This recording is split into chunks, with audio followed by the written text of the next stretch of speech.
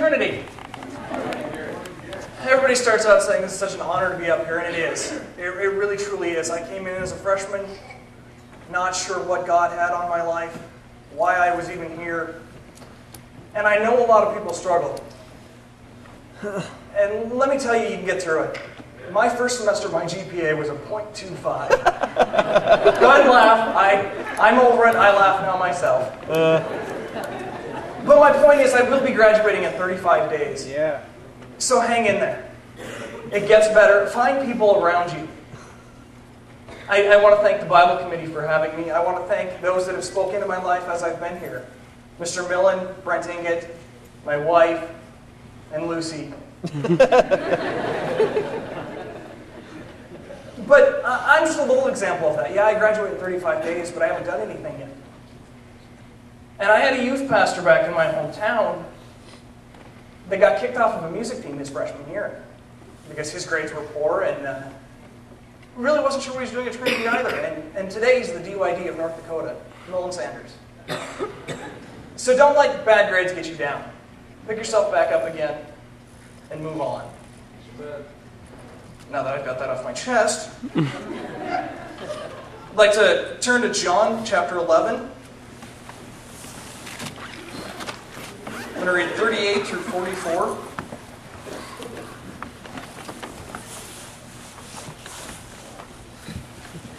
Before I do that, I'd like to open a word of prayer. God, I come before you today as a humble man.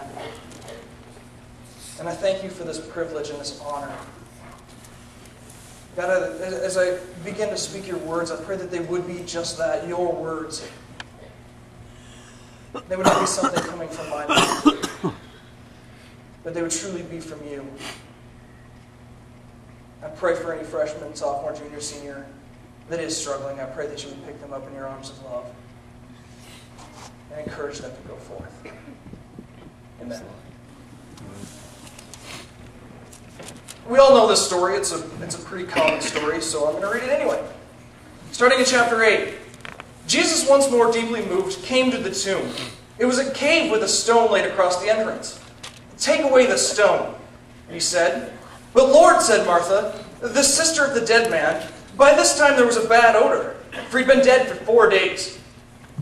And then Jesus said, "Did I not tell you that if you believed, you would see glory of God?" So they took away the stone. Then Jesus looked up and said, "Father, I thank you that you have heard me.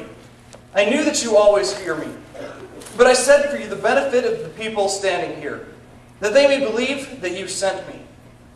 When he said this, Jesus called in a loud voice, "Lazarus, come out." The dead man came out, his hands and feet wrapped with strips of linen, and a cloth around his face. Jesus said to them, "Take off the grave clothes and let him go." I'm going to read 43 and 44 again.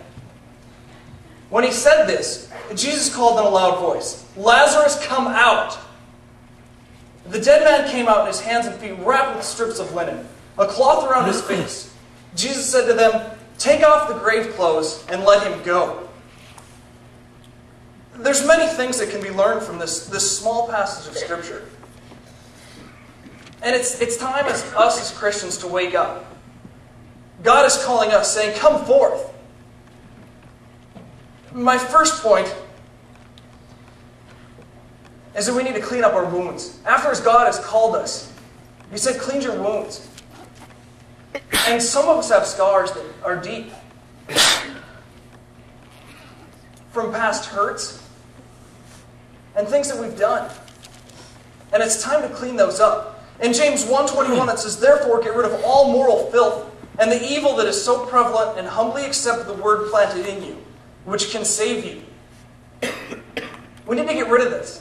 Lazarus was in that cave for 4 days. And it's hot over there. And when he came out, I'm sure he stunk. Real good. But Christ loved him anyway. He said, "We're going to get you cleaned up, and then I will set you free." I've been reading a book for one of my classes, and it gives an illustration of a beach. Beaches are so beautiful. I've never personally been to one, but what I've seen on television, they don't have beaches in North Dakota, so it's kind of hard.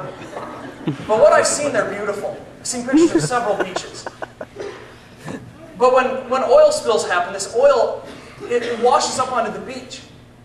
And it pollutes the beach. But as you walk through the beach barefoot, it gets to your feet. And it clings to them, and you can't wash it off with water alone. It's something you must scrub with to remove the filth of this oil from your feet. And God is like that. And we've got this filth on our feet, our bodies, because sin is attractive. Just like the ocean. And so we want to be out there playing in it, but it puts muck on our lives. And God wants to clean that off of us. Get right with God, because He's called you to. It's time to wake up, because God's got something for you. Next thing we need to realize is that faith is a factor. The Bible is full of faith. Many scriptures. And it blows my mind. There's Lazarus, dead in a tomb for 4 days. Apparently he was in heaven. And God calls him and says, Lazarus, come forth. And he wakes up in that cave, not knowing where he was. What was going through his mind? It blows me away that he had faith to say, God, I'm coming. He experienced heaven for 4 days and said, I'll have faith to step out, come back down to earth, and do what you want me to do. The other thing is God called him out. And how easy is it to have faith when God is right next to us? You know, we're standing hand in hand with God, and faith is no problem. But true faith is keeping that faith after God has left. Yet God never leaves us, but we have hard times. And we have struggles. And that's where it's important to keep the faith. Another thing is that He raised him from the dead. How many times do we offer prayers to the Lord and say, God, I stubbed my toe, would you heal it? But we really don't have the faith. He raised Lazarus from the dead. And we don't have faith that God would heal our own toe or our broken finger or shoulder or whatever it is. We got to have faith every day. Faith that God has called you. He's called all of us in this building.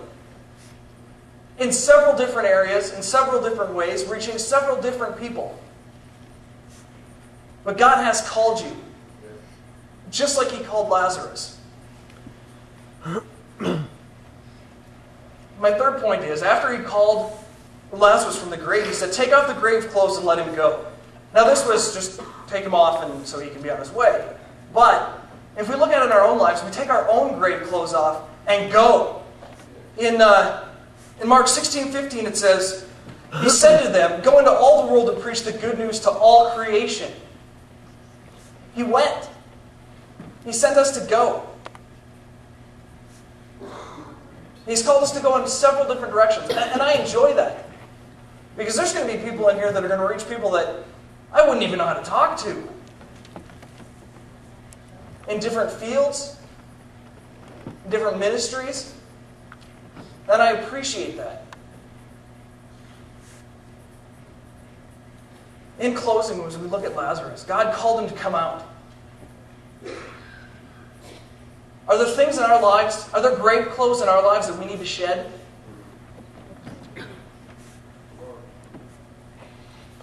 Get rid of the filth and the stink from our lives?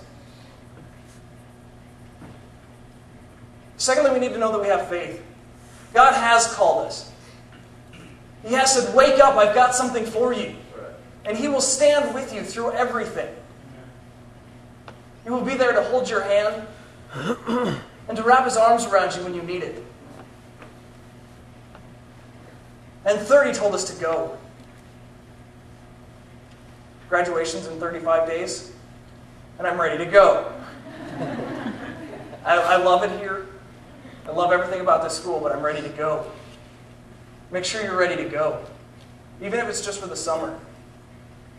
Probably the coolest thing about this passage of Scripture that I realized was we don't hear much more about Lazarus. He said, let him go, and that's about all we hear. Where did he go? We don't know. But that leaves the door wide open for ourselves. God said, go. So go. In any magnitude. I know that in our lives we get scared. Because we don't know what God has, but know that God has it for us. And I challenge you today, if there's clothes that you need to get rid of, and I'm speaking of grave clothes, if you're dealing with a lack of faith, God has a plan for you. I've seen that in my own life in the last week and a half. And then last of all, go. I challenge you today to go and do what God has called you to do. Thank you.